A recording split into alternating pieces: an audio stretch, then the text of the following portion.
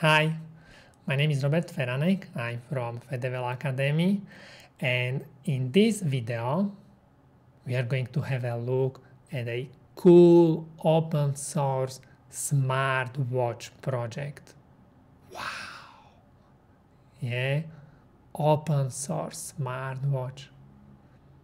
So if you like, you can actually build this smartwatch by yourself. You will find all the information, all the files, what you need to build this smartwatch. You will find them here in this GitHub. Here, for example, you can see the schematics, PCB files. Inside you can find also the Altium files. So if you like, you can modify the PCB. You will find here also the 3D models and the software. Everything what you need to build this. And in this video, we are going to speak also to the creator of this open source smartwatch project. We are going to speak to Sam. Or to be precise, I had a call with Sam and I asked him some interesting questions about the project. So if you like, watch this video and you will find out more about how this was created. I think it's very interesting to hear the story because it can inspire you to start your own projects. And you will see that even if this looks like very challenging, very complex, Sam was able to design this smartwatch by himself in his free time. So it's possible to design also like things which basically looks like very complicated, but you can do it. To motivate you to work on open source projects, I'm going to play the part of the video when Sam told me what happened when he finished and released the project. So listen carefully.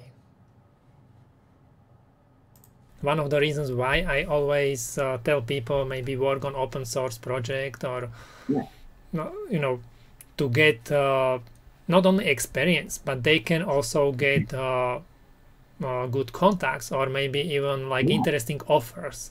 So one of my questions for you is, what was the response like? Did you like get some interesting offers, or did interesting people contacted you? Or I met some really amazing people, and I don't know how much I can talk about them just because I don't want to like. You don't need to specify, yeah. Yeah, You don't need to. but I had some really big tech companies, like really big tech companies that reached out. They're like, hey, are you looking for a job?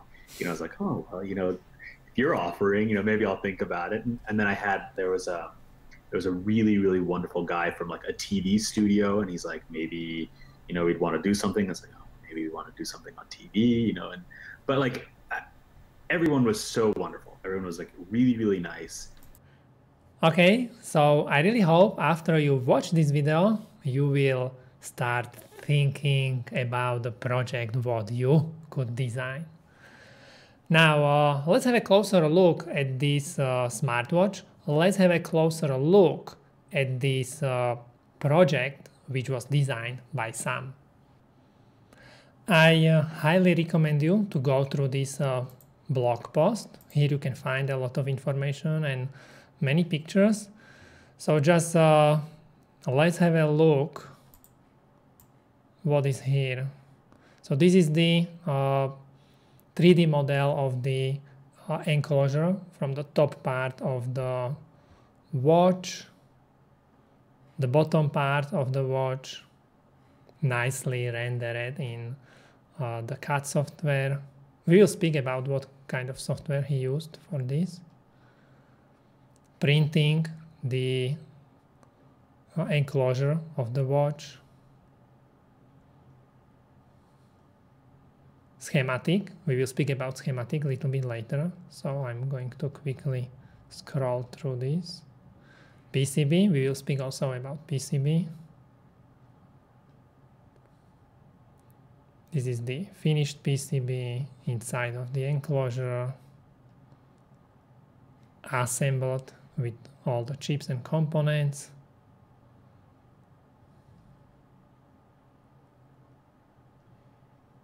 Display.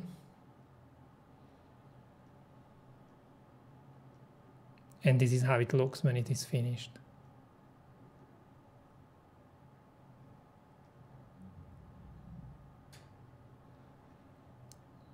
For the watch, Sam also designed the charger. It's very simple. Again, the schematic and all the files what you need to build this charger, you will find them in this GitHub. But it's very simple. And this is how you charge the watch. So to download the project, go to this GitHub. Simply click on this button and download zip. Once you download the zip file, you can go, for example, inside of these PCB files, watch, Altium files, and you can open the schematic and you can open the PCB in Altium. And that's what we are going to do now. When I had a look at the schematic, I was very impressed how simple it is. Because some time ago, I was actually thinking to create Smartwatch.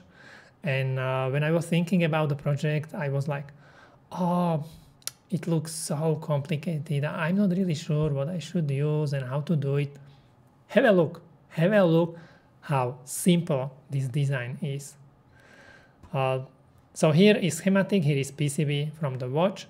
This is the top page of the schematic. If we go on this power page, there is almost nothing. Just a protection. You can see it here on the PCB. Battery is on the bottom of the PCB. So we will not see it now. I will show you the 3D model. You will see the battery. This is the protection for the battery. It's placed here. On the second page, there is the main microcontroller. It is this one. Then some parts around the antenna. So this is the antenna, what you can see here. Test points, these test points here and here. The flash memory where the software is located. This is the connector for display. It is here. This is the vibration motor. So when you receive notification, the motor will vibrate. Again, it is on the bottom side of the PCB. I will show you the motor when we will have a look on the other side. And the accelerometer. That's it. All the components, and you can build a smartwatch. Wow. If I open the 3D model, or if I enable the 3D model, this is how it looks. And on the bottom side, this is the vibration motor, this is the battery, these are the contacts for charging. There is also 3D model for the display.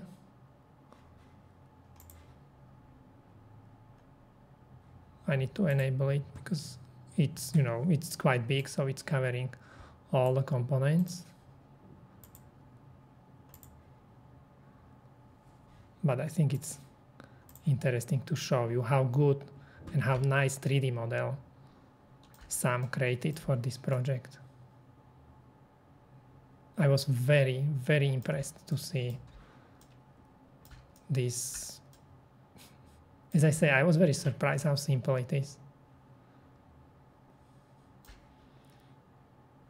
Okay, now let's have a look what Sam will tell you about how he was actually designing these watches, and some parts of this are very interesting because it's not only PCB design, but he had to figure out a lot of things, not just how to create the enclosure, but also where to find the glass, the display, a microcontroller, how to program this watch, and how to put everything together. And that's why I think the call was very interesting when I could hear how all this happened. My very first question to Sam was how did he come up with the idea to create a smartwatch? And this is Sam's answer. So originally the project started about maybe March of 2018. Right? I had this idea. I owned an Apple Watch, and I started thinking more about the way that I use it and the way that I interact with it. And I found that more and more often I wasn't actually touching or doing anything with the actual watch. The only thing I used it for was what time is it and am I getting a notification, right? And that was a way for me, if I was in a meeting or something, I could look at the notification and kind of move on. And so part of this project started as a way I wanted to take this kind of wild world of smartwatches and shrink it down, make it more simplified, because I didn't think that for me personally, I didn't need all of the crazy things that are included nowadays. So part of it was that, right? Part of it was wanting to make something a little bit simpler. And part of it was I wanted something that was more, that kind of fit my style, right? That was more aesthetically me. Maybe you noticed Sam mentioned that he started working on the project in March 2018. And I've got really curious. I wanted to know how long it took to design this smartwatch. And Sam explained that originally he started with a little bit different watch. That's what you can see here in this video. Originally, he was using a little bit different microcontroller, and also originally the watch was with no graphical display. But once he started working on the watch with graphical display, this is what Sam said. This is how long it took to create the smartwatch. I started the project end of November and I was done early March. So it was about 4 months. And it was stuff like, weekends or nighttime or things like that. But it's probably about, I would say 60, 70 hours of total work. So I guess you don't have family yet. I have a fiance, but we could be sitting on the couch watching TV and I could be working next day. But no kids. So that cleared up some of my time for sure. So 4 months, 60 to 70 hours. That's awesome. Imagine in some companies, they have like teams of engineers designing this kind of project. And Sam did it in 4 months. Of course, this is not like finished product.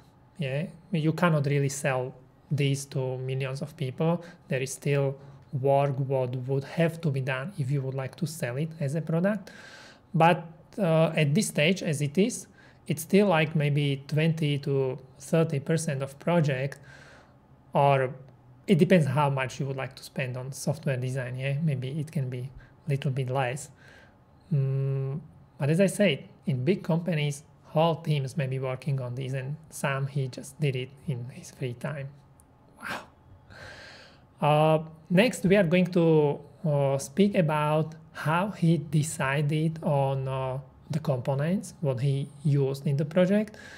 And also you will see that Sam tested everything before he actually created this custom PCB and before he actually created the watch itself. So he bought the development kits and he tried some software, he connected the display and the other things together just to verify if everything is going to work as he's expecting before he designed the watch.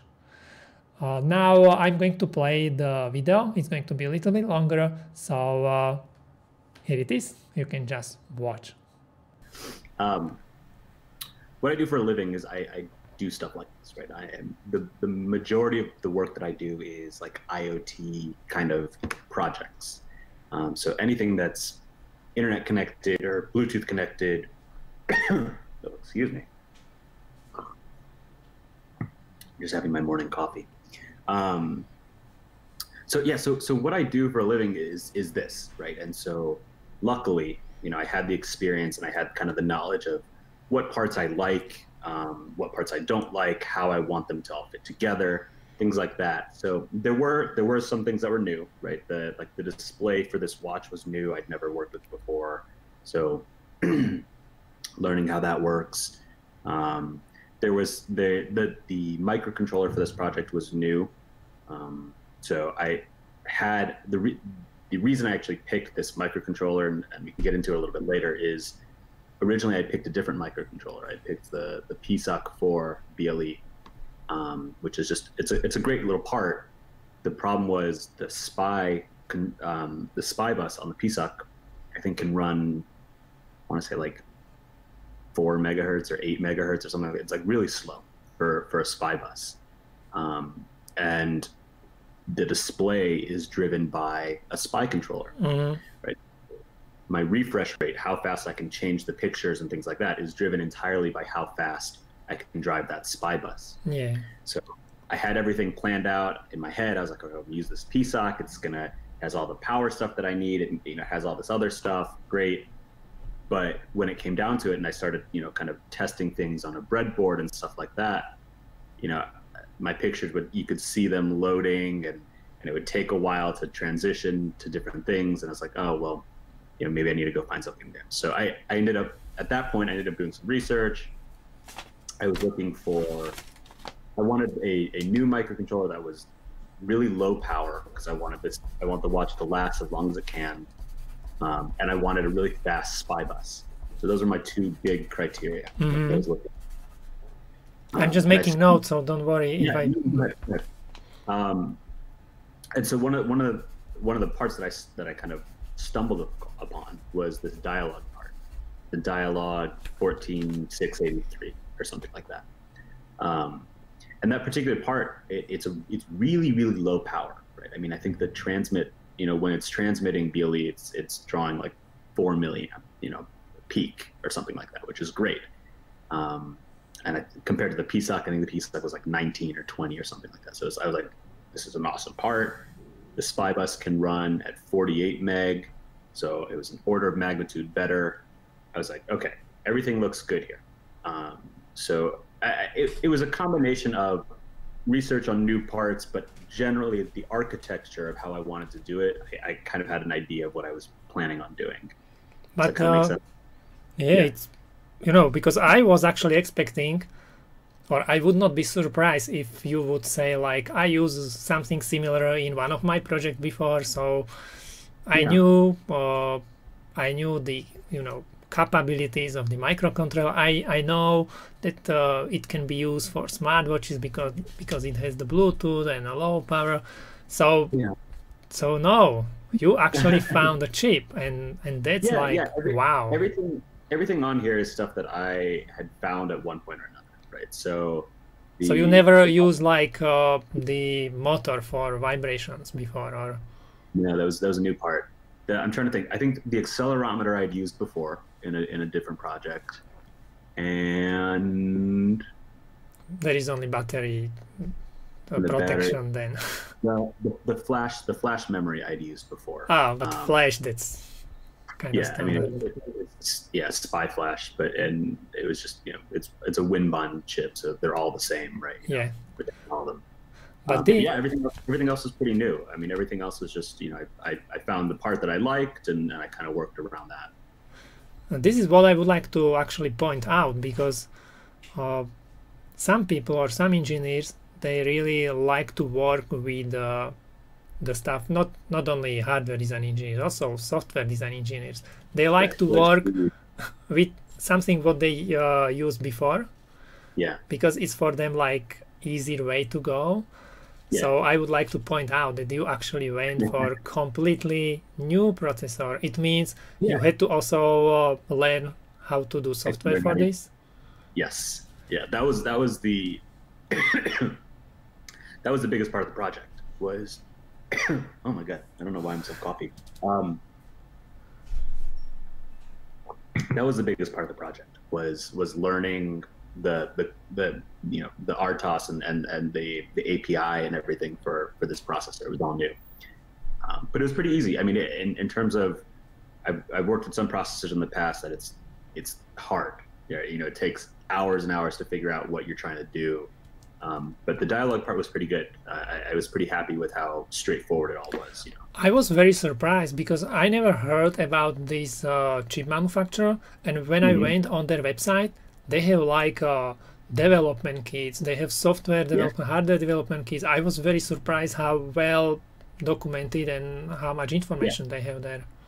It was great. And so originally when I was working on it before I made the custom PCB, right, I bought a development board from them. I think it's like $30 or something like that, and that's what I was using. Right. I mean, I changed one thing on their development board. They had I think they had an 8 megabit SPI flash that they were using. So I took that off and I put I think I ultimately used like a 128 megabit or a 256 megabit memory. So I changed the memory on the development board. But other than that, I mean, I was able to pull the pins out and hook them up to the display and hook them up to the accelerometer and stuff. So basically, before you actually put everything into the watch design, you had everything tested and running with development board, and just to be sure that it's going to work. I think so. I think. What about display? You connected also the display? Probably yes, because you said you tested the. Yeah, the display actually took the longest, and I'll send you some pictures later when we're off the call. I'll have to find them on my phone, but I actually the display has a really small connector on it. Yeah. And so it's like a DF13 connector or something. I can't remember what it was, but I actually really quickly made a PCB with just the connector and then pins for the breadboard. Nice. So I could hook up the display to the development board as a way to test things. And we can talk about it a little bit later too, but the display was it took way too long to figure out how the display actually worked. I'm going to interrupt the video for a moment because I would like to say that next we are going to speak about the most difficult challenge during this project, and it was how to make the display work. The biggest challenge about the display was because there was no documentation. There is the hardware datasheet which describes the dimensions of the display, but there is no documentation which would describe how it works, how to communicate with display.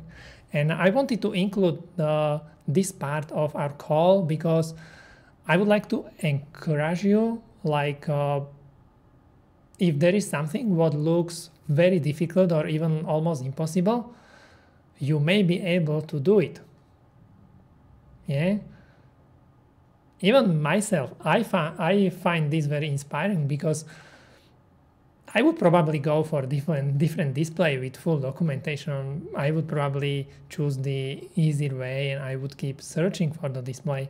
But you can see, or as you will see, Sam, he didn't. He found the right display and he tried to figure out how it works. So here is the video. It is actually one of my questions because I couldn't find datasheet, or I could find the the hardware datasheet, but not the software datasheet. Yeah, that's pretty much what I had. So you had to figure out actually what registers are inside of the. No. I was able to find, so that I found that I think on the hardware datasheet. Yeah, they say there is. It says the SPI controller is the ST8879V or something like that. Like, I'll flip the number. So I went, I looked up the part number, and I found all the registers for the part number, which is good. But the hardware data sheet, it shows the SPI pins, right? So it shows the master in, slave out, the master out, slave in, clock, slave select, right? It shows those 4 pins. And then there's another pin that it says, I think they either call it the WR, the read write, or they call it the DC. I can't remember what they call it in this data sheet. But sometimes, so some displays and stuff in the past that I've worked with, are some sensors. What they'll do is they have the 4 SPI pins, and then they have a 5th pin that is all it's pulled high if you're going to write to a register, or it's pulled low if you're going to send data, right? So it's a data or command. That's all it is, right? And that way you can do stuff faster, right? So for forever, I don't know, it must have been 2-3 weeks. Like every night I was trying to figure out what was going on. I was setting the command pin high, and I was sending the information over the SPI bus, and I'd set the command pin low, so it was data, and I'd send my data, and nothing was happening. And it was driving me crazy. And so I hooked it up to the logic analyzer, and I was looking at the waveforms to make sure everything looked good, everything looked fine. When I hooked it up to the computer and to the logic analyzer, I could read the registers exactly like I was sending them. Everything looked good. And banging my head against the wall over and over and over, and I couldn't figure out what was going on. And then after maybe 3 weeks or so, I remembered, okay, there was one part that I had worked with years and years ago, where instead of having a 5th pin for this data command, it wanted a 9th bit in the word. So you would send a 1 or a 0 as the most significant bit additionally to everything else, right?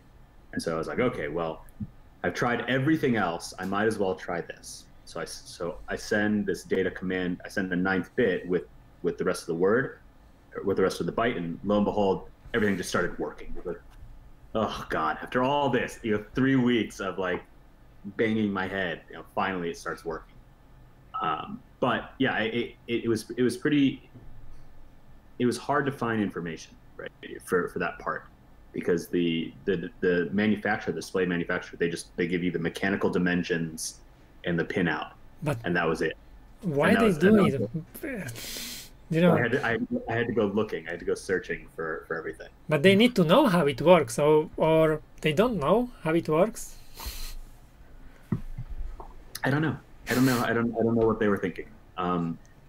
Maybe they thought that by putting just the driver name, that was enough. And I mean, it was ultimately, right? I found it, but I think during those 3 weeks when I was trying to figure out what was going on, I sent an email to the manufacturer, and they were fast. They got back to me pretty quick. It was a Chinese manufacturer called Amelin. Yeah, I found them. And they got back to me really fast. I mean, that like the same night. They sent me an email back like, oh, okay, here's a better version of the mechanical data sheet, so you can see the numbers, and then they sent me the data sheet for the driver. Okay, for the chip. Yeah. Unfortunately, by the time they'd sent it to me, I had already found it on my own, like a week before. But at least it was good to be like, okay, this is the actual part. I didn't find the wrong part when I was searching. So yeah, so they sent me the chip for the SPI driver, for the chip on the display. So the driver, it is some kind of like standard chip, like it has registers listed, and then there is, I don't know, ID register, there is I don't know, write register to specific position or a specific color. Yeah. So the way the driver works, kind of at a high level, is you send the driver a window. So you say, this is my X start, this is my X end, this is my Y start, this is my Y end, right? And once you set that window, wherever it is on the actual display, the next thing you send is you just start sending data, and it starts filling up from left to right, top to bottom, starts filling it out. And so as you send the data, it takes that data and stores it in RAM. And it's like RGB or? Yeah, it's 16-bit color. So, okay. So yeah, it's RGB, but it's a little bit weird. It's 5R or 5 bits for the R, 6 bits for the G, or yeah, Yeah, 6 bits I for the think G, it's kind of standard 5 bits for the sometimes. blue. Yeah. Okay, it was one of my questions, how Yeah, you were yeah. able to. But it's kind of tricky, right? Because it's 16-bit color, but you have to send the data extra bit as well. So you're actually sending 18 bits total, right? So you send 9 bits with a 0, and then the first part of the color, and then 0 again in the second part of your color. You have to do that for every pixel, along the way. Okay, and I read on the blog what you created. You had to also write the Windows application to transfer pictures into this circle. Yeah, yeah. So the display actually it's a circle, but it treats the display like a square. Ah, So okay. there's actually just a part of the display that you can write to. It just won't. But it's You not won't see it. visible. Ah, Yeah. okay. It was one of my questions actually. If Yeah. how weird How it does is. it do the circle? Yeah. Yeah. No. So the driver thinks it's a square, but Okay. you can only write to the circle. You can write So to the square, but you don't see it. yeah, Or you can write to the circle, but you can only see okay. exactly. You can only see the circle. Yeah. So the Windows application, what it did is it opens up a folder of pictures that you have. It will downsize them to 240, 240, or 240 by 240. It'll then take, if it's a PNG or a JPEG or whatever it is, it'll take that, convert it to a bitmap. Notice how many things Sam had to do and how many things he had to learn. So it's not only about designing the schematic and PCB. It's not only about the software or firmware for the microcontroller or creating 3D model of the watch. He had to also do things like create application for Windows.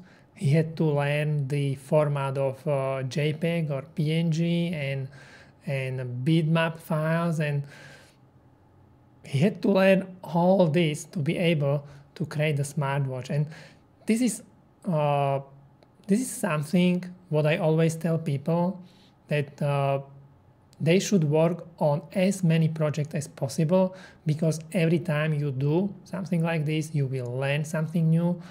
You will learn something what you can maybe use in your future project. And all this knowledge, what you will get from all these projects, will actually make you better engineer, because next time you will know much more, and you will design your next product much better based on everything, all the experience what you had in the past.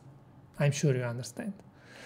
Now, enough about the display.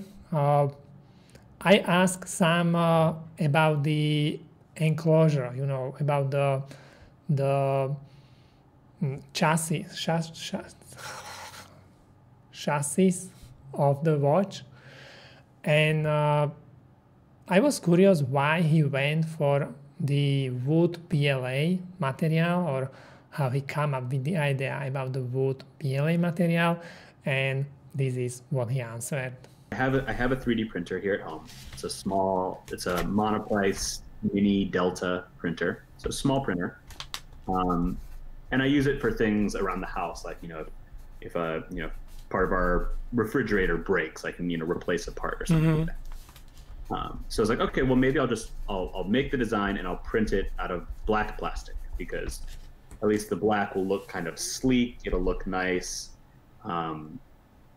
I didn't want to do something like bright, I wanted it to look subtle. So I printed out the black plastic, and it looked okay, right? But it looked like plastic. And I think in general, when people see things that are, when you see a watch or a phone or whatever that is made out of plastic, it looks cheap, right? Yeah. I mean, it doesn't look premium, right? And I was like, I want it to look and feel premium. So I started looking at other ways to make it look nicer. So I took the black plastic. I originally I made a silicone mold out of the black plastic piece. and then I tried melting pewter, which is a metal. I tried pouring the pewter into this to maybe have a pewter watch instead. It didn't come out very good looking. The pewter didn't really set nice or anything like that. It was definitely my fault. I'm sure if I worked harder on it, I could figure it out. But after looking and looking, I started looking. Okay, are there other materials that I can print with? And I had done some research, and I found there's a company called, I think it's Color Fab, I think is the name, and they make plastics that have metals in them. So you can buy, PLA that has copper powder in, or you can buy PLA that has steel or something. And what's cool about those is when you're done with the project, when you're done printing it, it looks and feels like copper, or looks and feels like steel, right? And you can even oxidize it, right? So like if you have like a nice copper piece, you can pour some vinegar on it, and it gets that nice green patina that like old copper gets, and it looks really cool. I was like, okay, well maybe I want to do that. But some of the problems with those particular types of plastics is they're very brittle. They break easy. So they're conductive. And they're conductive, exactly. So we'll get to the conductive part in a sec. But I started looking at these, and I started trying to figure out what type of materials do I want to use. And while I saw these with the metals, I saw the one with the wood. It's called wood fill, and there are a whole bunch of manufacturers that make it, right? I mean, Color Fab makes it, Hatchbox makes it. There are a whole bunch. And so it's like, okay, well, what do I have to lose? I'll order some. It's $20 for a big spool of it. And I printed some out here at home. I sanded it down, and I stained it. I was like, oh, wow, this looks really nice. The one thing that was kind of interesting, let's see if I can get this to show you. You see the dark lines on the front? Yeah. So those are fake, right? I mean, I wanted it to look like wood, and wood. I was actually thinking if they are fake. Grain, right? So it's fake grain. So like after I printed it and I sanded it and everything, I took like a it's called a rasp, and it's meant for basically sanding down big pieces of wood, right? And it has these big metal teeth. I just rubbed it back and forth until I got these nice lines, and then I added more stain to those, so it kind of set in and made them darker. It was this whole process. It was this whole big thing.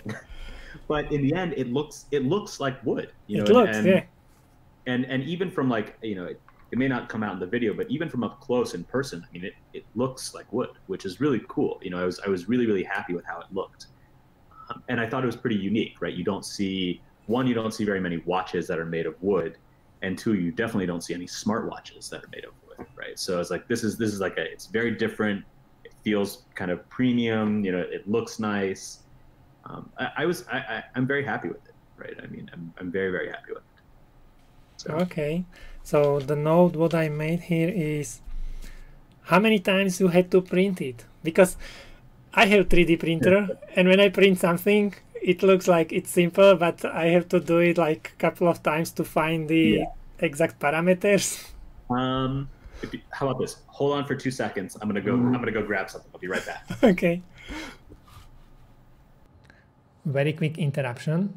Sam will be back very soon.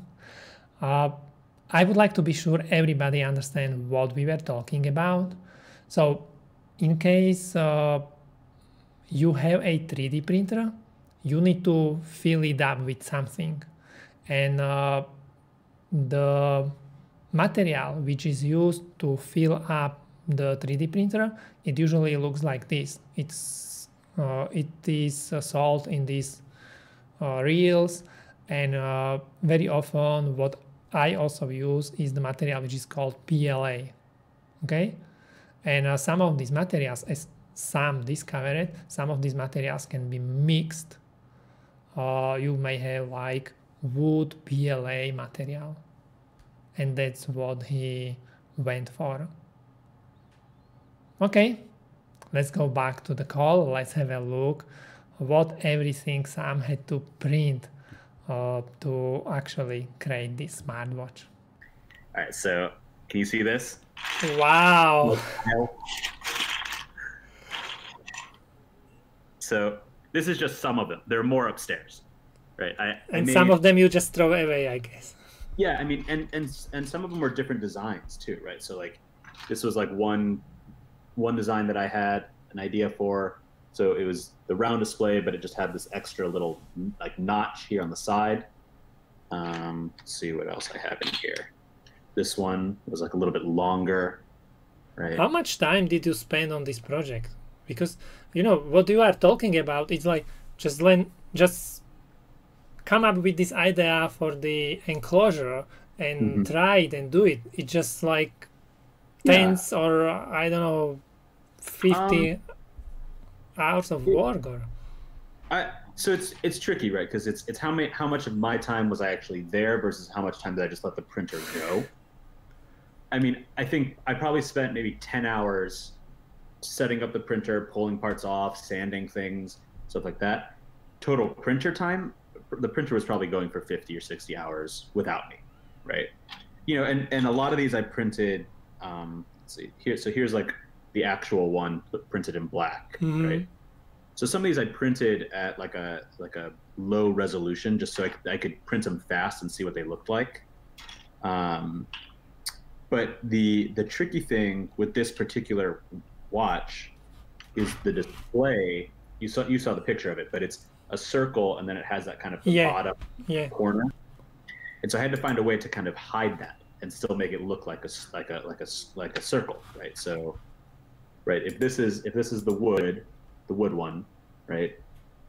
Here on the underside, you can kind of see I have I don't know if you can see it in the camera or not, but let me get some better light. You can see there's like a little lip. Yeah.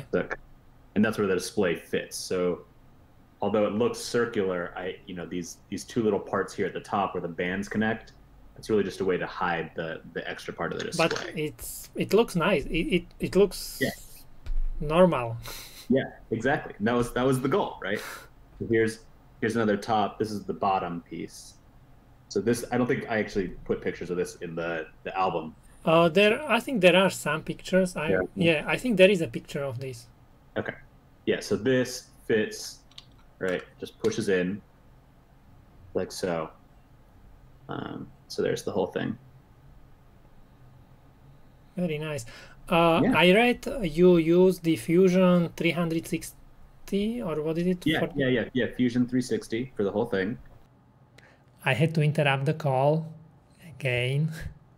And I Googled for Fusion 360 for hobbyists.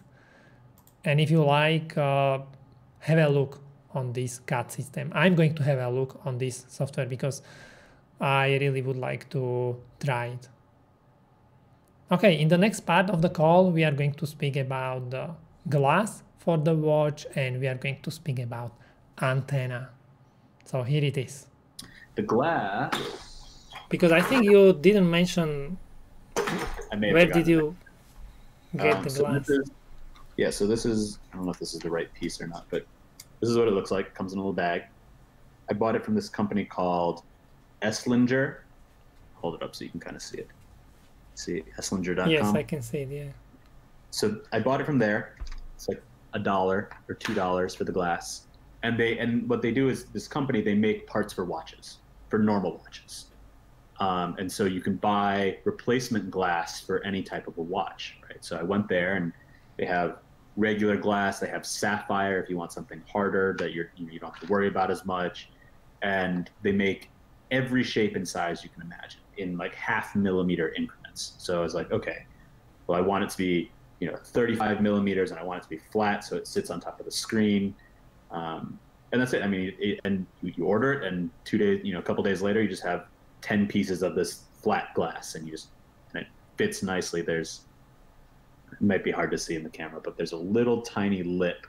Yeah, I can see it. Yeah. So that's where you put the glass in first. It rests in that little lip, and then the screen pushes up against it on the bottom side. So, and how much it cost when they make it? $1.25. Really? Very good. I was surprised. I thought that was going to be really expensive, but yeah, it's really, really cheap, because I guess there's so many people with regular watches that break them that it's not expensive for them to make. So very, very cheap. That you can buy if you wanted sapphire crystal instead of glass. I think it was like $18 or something like that. But even then, it's still very cheap. Yeah, still okay.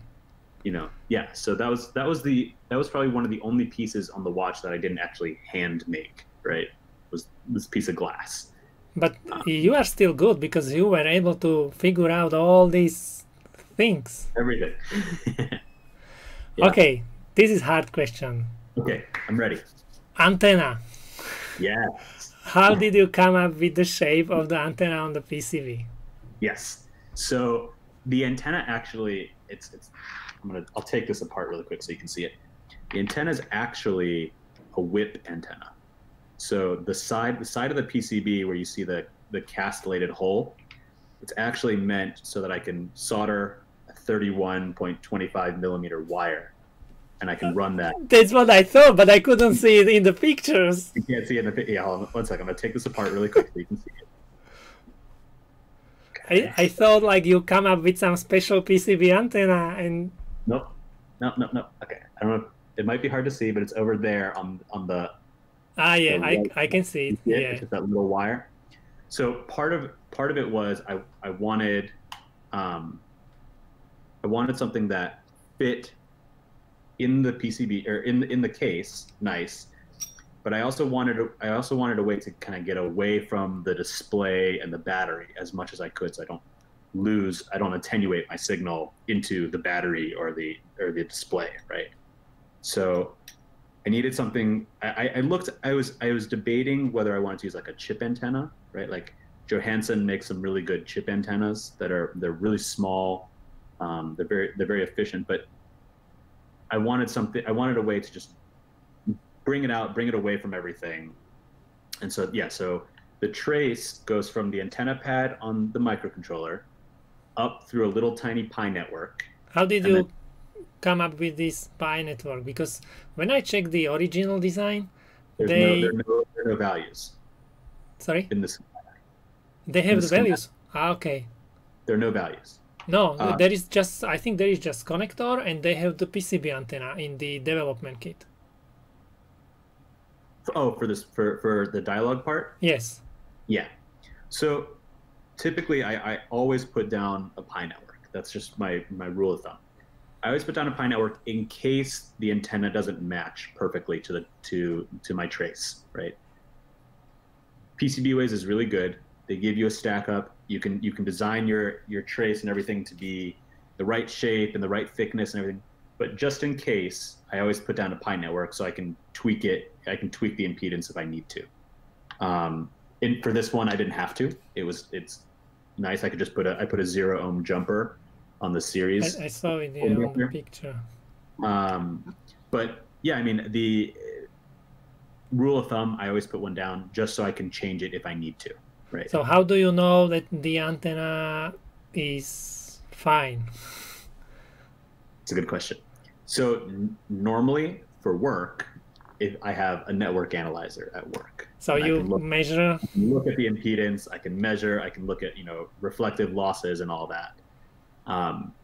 For this, I don't have a network analyzer at home because it's a little too expensive for a hobbyist. But I mean, I turn it on, I walk away, I hold my phone and I see, okay, how far am I getting good range? And on this, I can be, I don't know, 20 meters, so I think the Bluetooth spec says you're supposed to be able to get at least 30 meters is what the chips are supposed to be designed for. I'm getting about 20, but the reality is my phone is supposed to be in my pocket. Yeah. The watch is supposed to be on my arm. So if I'm getting 10 meters, that's more than enough, right? So you just soldered a wire, you cut it in some length, I don't know what length, and it worked? Yeah. So the wire length is 1/4 wavelength, right?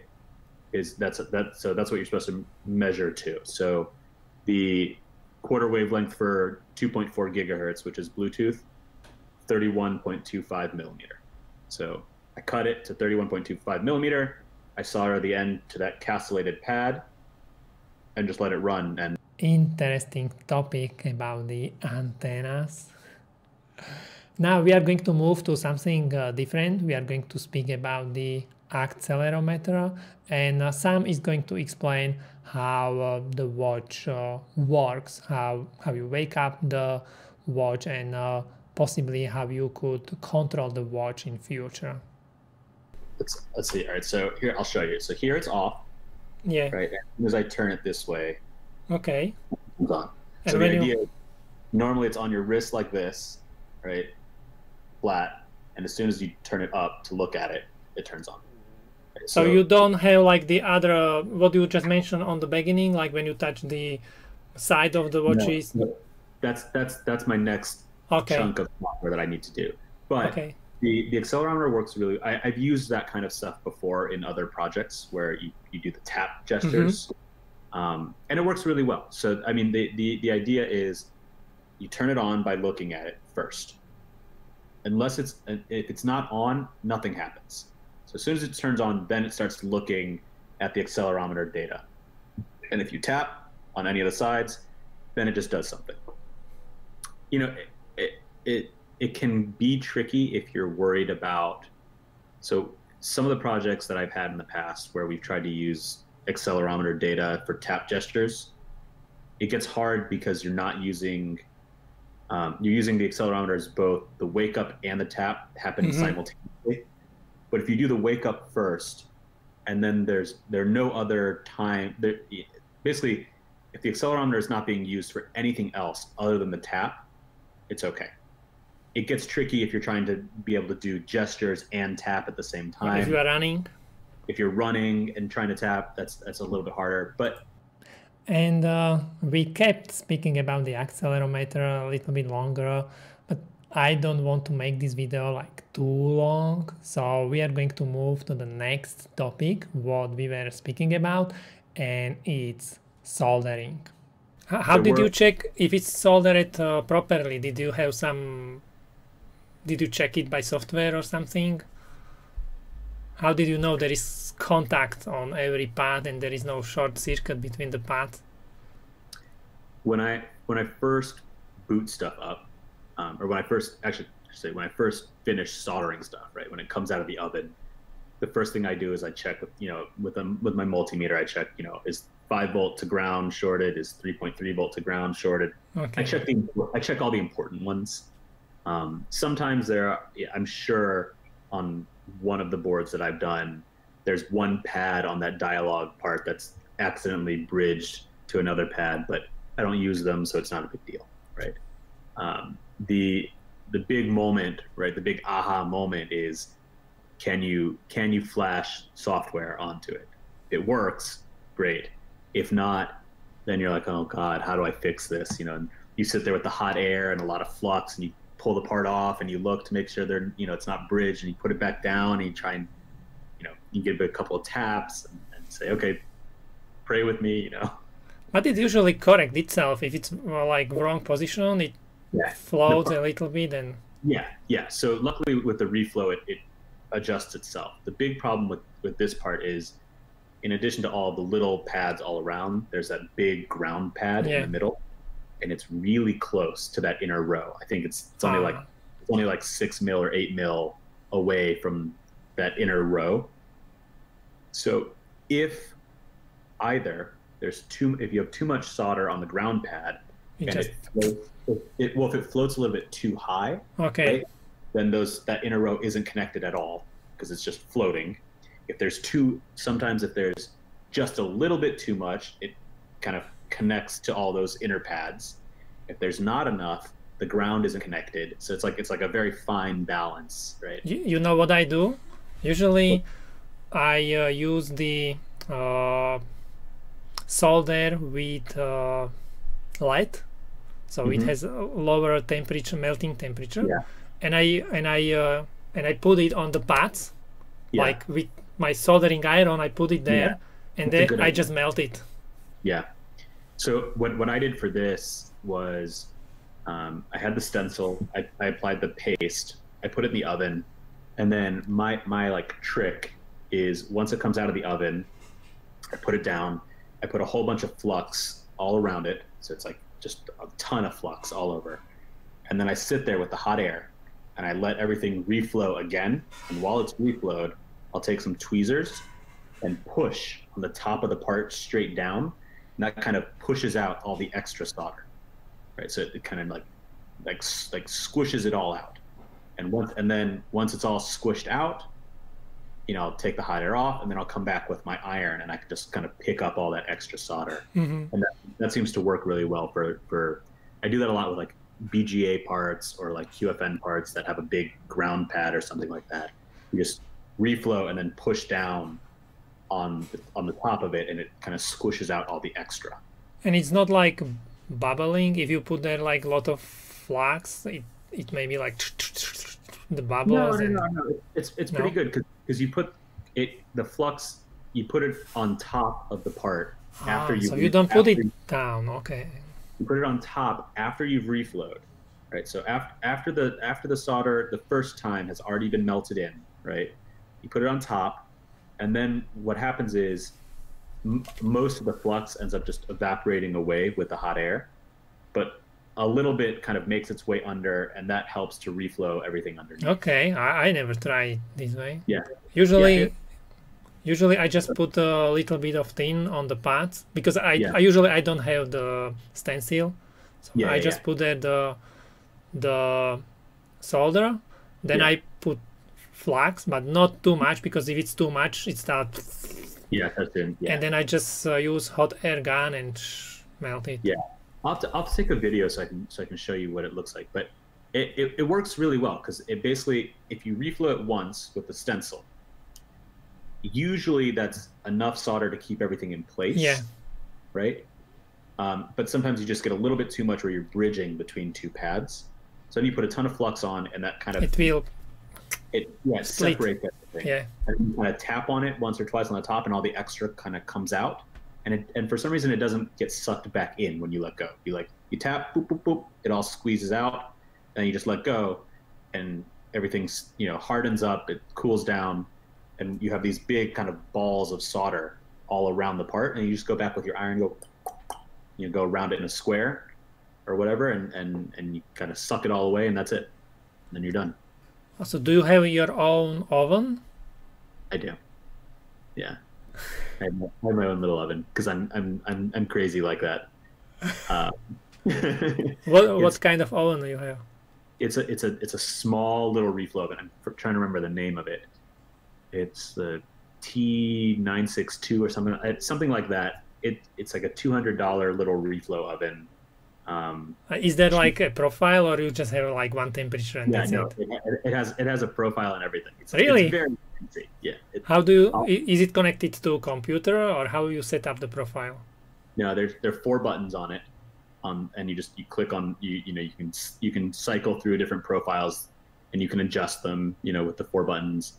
It's got some pretty crappy firmware, so the buttons are actually they're not interrupt driven. The buttons, they're all pulled. So what happens if you're holding the button just accidentally just a little bit too long, it'll like go through like 10 menu items all at once. You're like, oh no, that's not what I wanted to do. And you have to like go back, but it works. But the actual reflow part of it works really, really well. And I use it for all sorts of stuff. I mean, and it's pretty cheap for a reflow oven. I mean, 200. It's not 200. Not bad.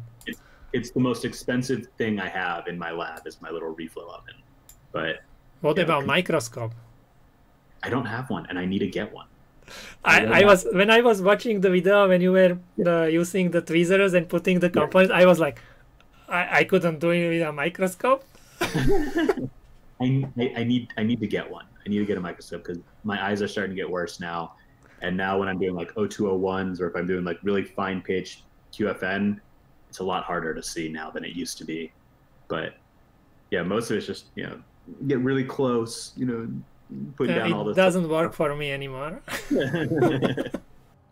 Where are the times when I used to fit components with no microscope? A long time ago.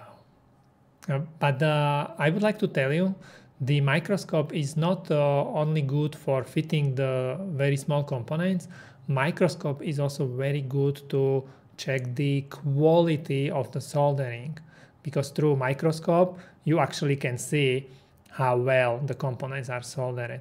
If you use just naked eye, you can solder the components, but you may not be able to see the quality of the soldering as good as you would see it through microscope. Okay, we are going to move to firmware. So in the next couple of minutes, we are going to speak about firmware. Here it is. 3 pads in the top corner are the UART lines. It's TX, RX, and ground. The bottom 4 are for single wire debug.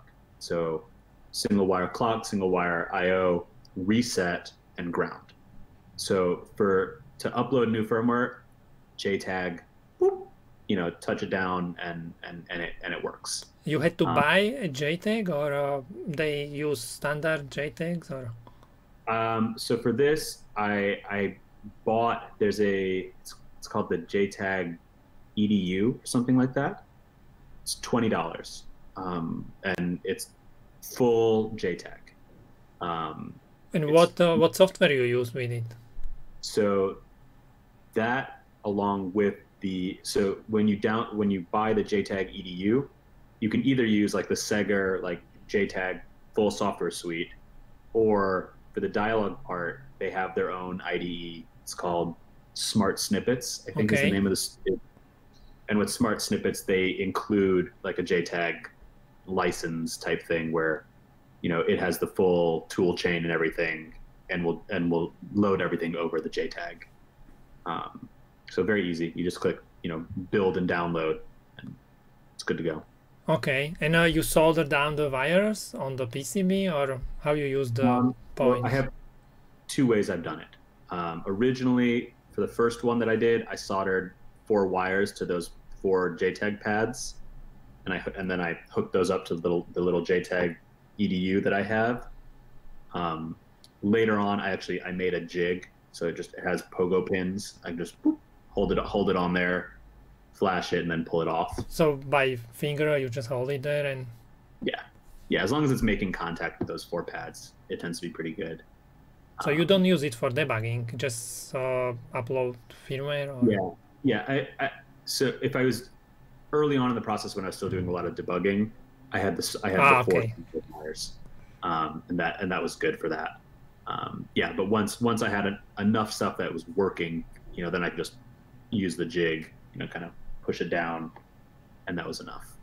And how do you use the UART? So you don't need the UART? The UART's only used when I upload new images. Okay. I use a Windows program to upload new images. Yeah, so it's 920 baud, or 900 kilobaud, or mega. Yeah, it's kilobaud, kilobit per second baud. Okay. So, and what was the first firmware what you uploaded there? Was it something what you prepared on the development kit, or?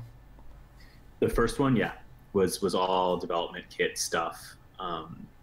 There were some things that I had to change, pinouts for certain things that changed on the custom board versus the dev kit, but most of it was pretty straightforward. I think all of the development for the accelerometer stuff I did on the actual custom board. Since I'd used it in the past, I was like, it's an I2C chip. I know how it works. I'm just going to put it down. It's worked before. It'll work again. But yeah, I mean, most of it was pretty straightforward. The SPY flash I already had working on the development board. The display I already had working on the development board. So when I moved over to the custom board, so you already had something. The big things were already working. Right? Okay. The important things were already working. Now, this was about the firmware which is inside of the watch. I was also curious how the phone can send the notifications to the watch, how this works, how this software works, how this process works. And of course, I asked Sam, how the watch talks to your phone? Because in the blog I read you had to somehow connect it to notification center. So I'm not exactly sure how this works. And do you have also your own application which is talking to the watch? No application. And that was actually one of the reasons why it was easier to do, right? Because so for iPhones, Apple has a set of characteristics. I'll start by saying it's over Bluetooth. Okay. Everything is. And I don't know, how familiar are you with Bluetooth? I've done one project with Bluetooth and iOS. Okay. So Bluetooth in general, or Bluetooth low energy, BLE, right?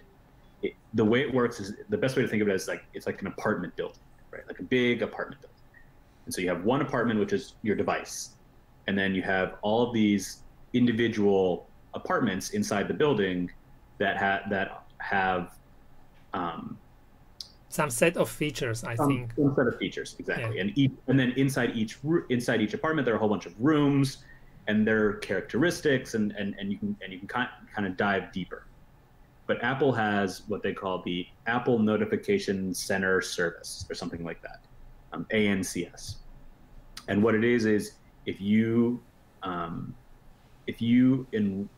enroll your device or pair your device with this characteristic, there are three characteristics in this service.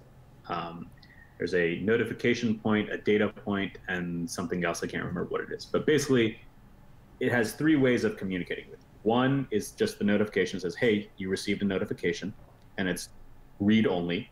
The next one is a write. And so you can say, okay, I want to know more about the notification.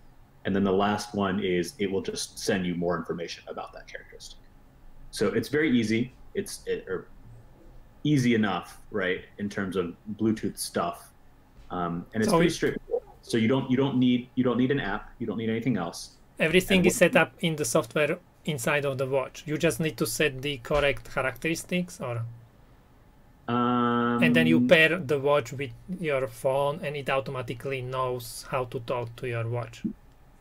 Yes. Yeah. So I mean, there was Bluetooth stuff that I had to write for the watch, but yes. So once it's paired, the phone doesn't need an app or anything. It just knows that if there's something paired with it that has that ANCS profile, it will just send notifications to it. Okay. See, another thing what you can learn from this project, Bluetooth. And that's exactly why I really love this smartwatch. It's all teeny tiny hardware, but many things what you can learn working on something like this.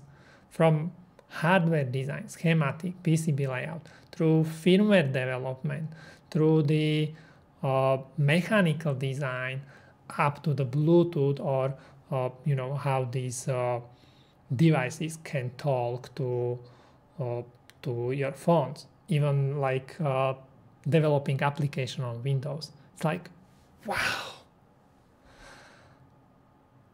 Maybe if you are not sure what you should be doing and how you could learn more, maybe have a look at this project. It can give you like really nice start, and you can get a lot of knowledge about a lot of stuff which you may find very useful when you are designing your own product. Okay, this was everything like quite technical. There are few videos what I would like to show you from the call where we were speaking maybe about a little bit more general things. And what I was curious about, I wanted to know what were the moments when Sam was like, yes, it works. And this is what Sam explained.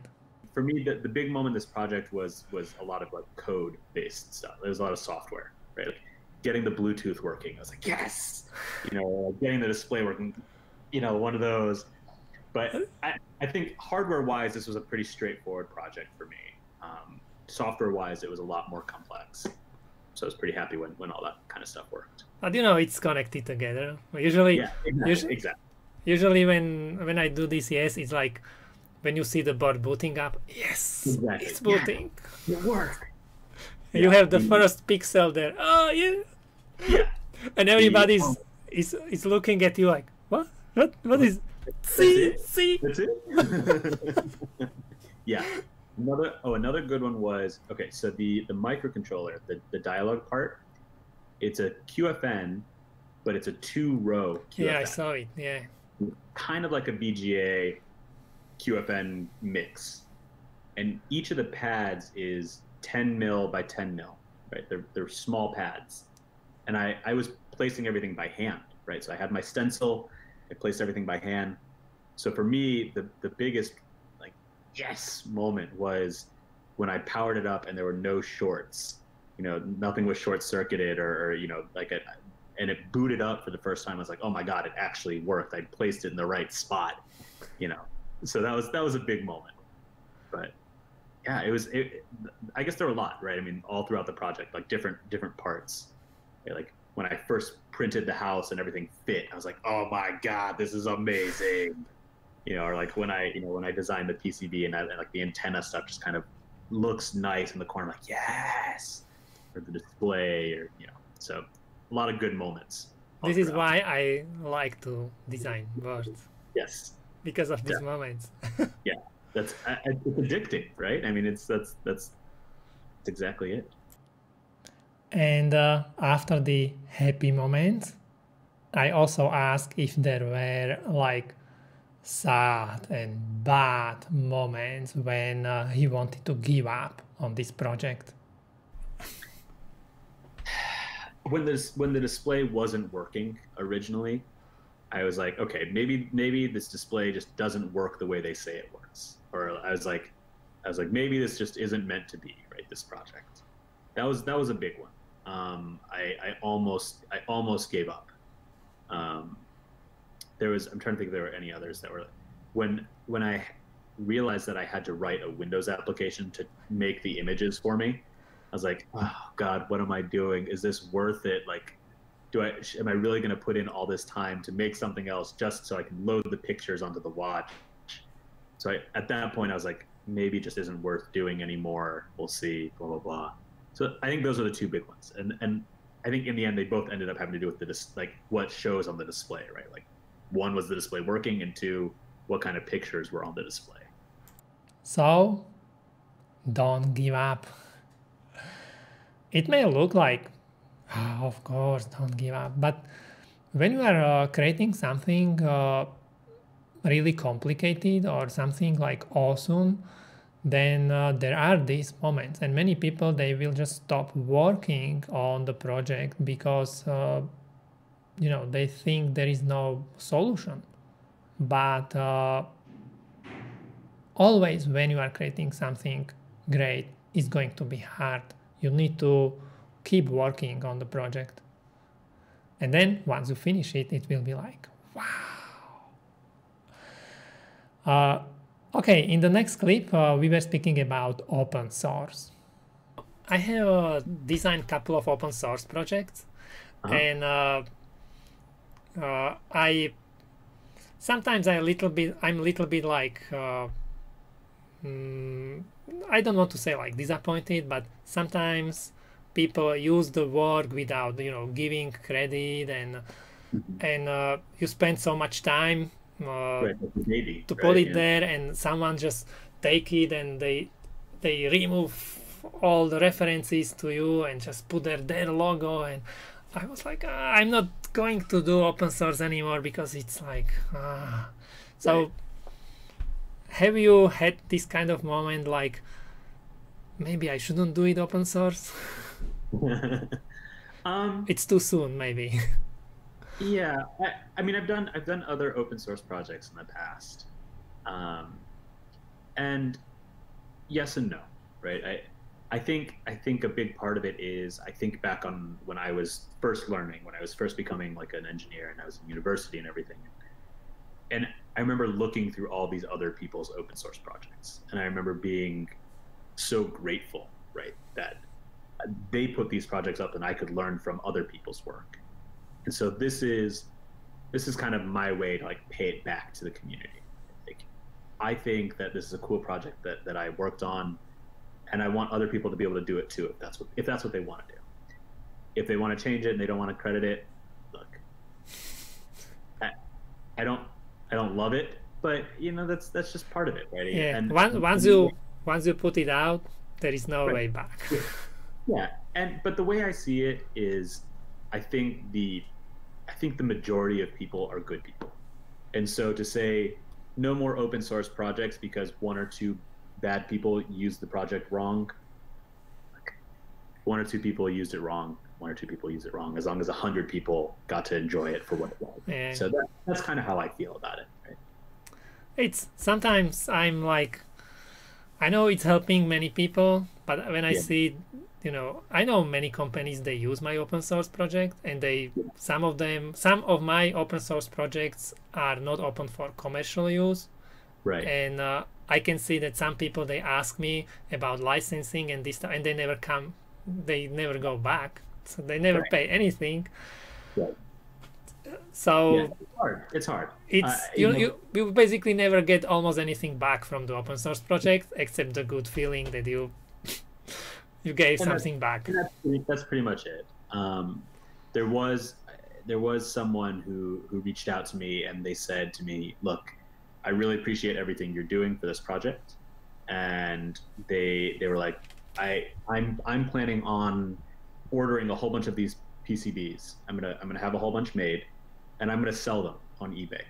Is that okay? And I was like, of course. You know, it's your money. If you want to make the PCBs, go enjoy, have fun. And this person was so grateful, and they were so and thankful that they've actually for every PCB that they sell, they've just been sending me $1. You know, and I was like, this is so like I did not expect anything from it, right? And it was, you know, I'm so thankful, right? You know, it's not it didn't have to be anything, and they just like they offered this. So like, here, That's I awesome. want you to have like $1. Like I'm going to donate for every one that I sell. I want you to have $1, just so in the future you can keep making cool projects. It's like this is so nice of you. You really didn't have to. And it really was. I mean, it encourages me to like do more projects like this because I can see how the community has kind of responded, and it's been really fun to watch. Right? So yeah, some people they are nice. Yeah, yeah, exactly. Some people are nice. Yeah, Okay. there were a lot of so you know when this thing got big, you know, it like kind of blew up, right? And there were all these articles, you know, Engadget had one, and The Verge had one, and some of these other websites. But I'm trying to remember what it was. There was one website. I'll have to find it later, but all of the comments on the article were all like, "Oh well, you know, my Fitbit watch can do something better," or like, "Oh, it doesn't even run Android Watch. Like, why would I want this?" And but then so there were like, you know, 20 comments like that, and at first I was like reading through and was like, "Oh no, I guess they didn't like it as much as I thought they would." But then at the very end, there was one guy, and he was like, "You guys are all a bunch of like, you're all a bunch of jerks. Like this guy made this for himself. It's amazing. It's beautiful. Like you guys should be grateful that he even put it online." I was like, "Oh well, I guess you're right. You know, there's a mix. There's like some people that like it and some people that don't. But I mean, I probably got hundreds of comments of people saying, you know, wonderful things, really nice things, and it was like heartwarming. Like I really like it makes me want to do more projects like these in the future.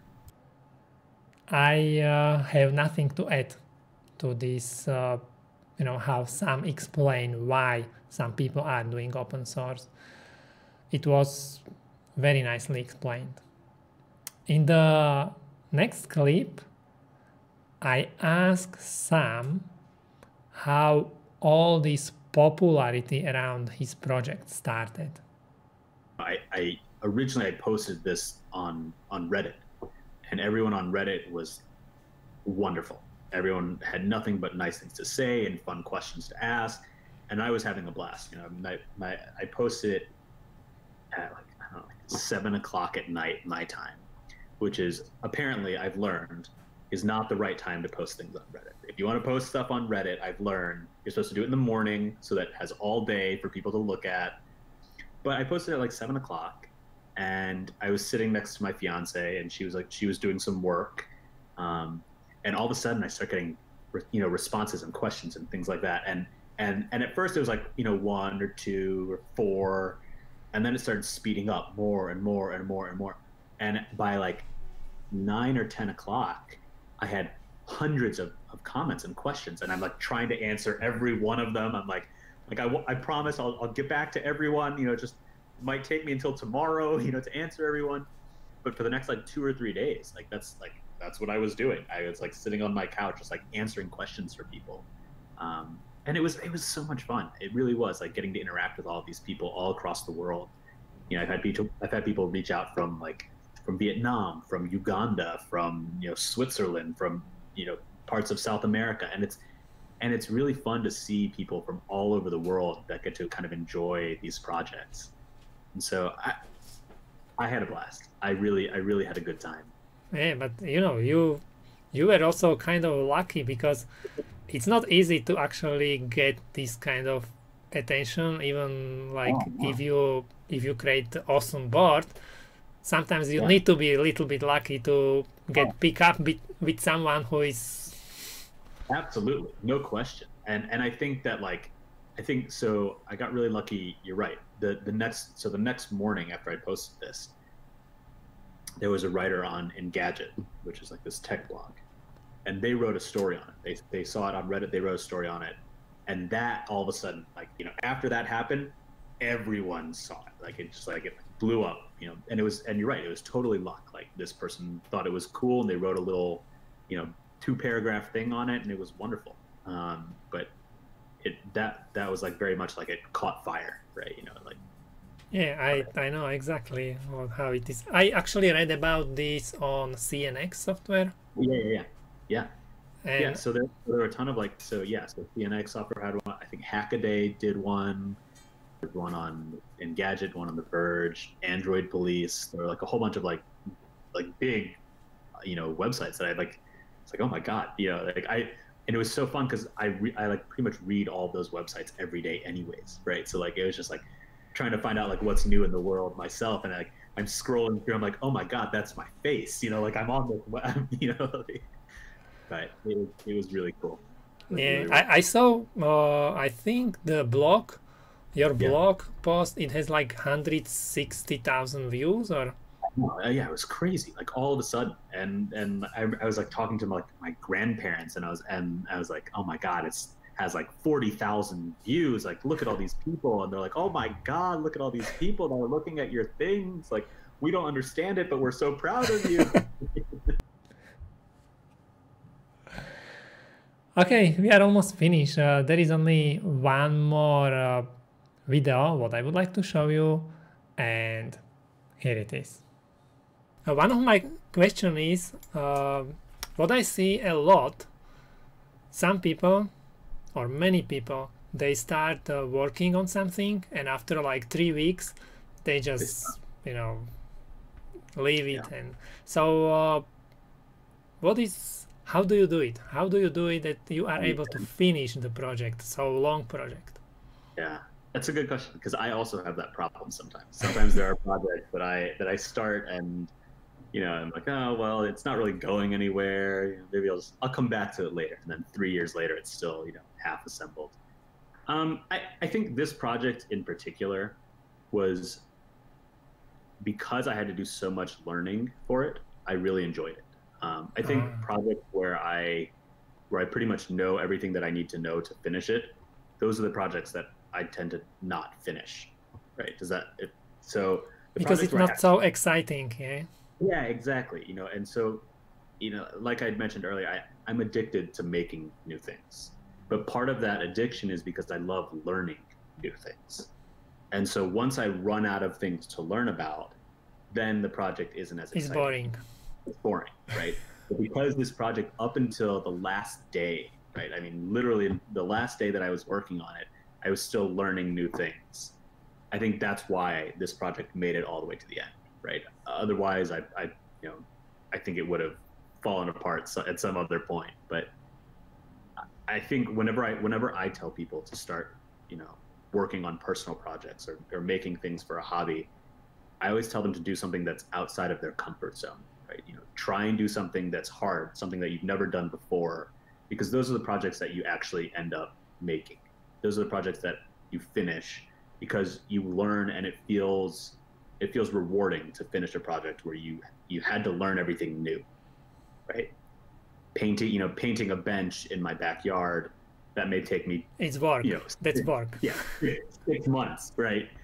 Because it's boring. Exactly. So it's just I think finishing a project definitely comes from having something fun to work on or fun to learn. And that's everything for today's video.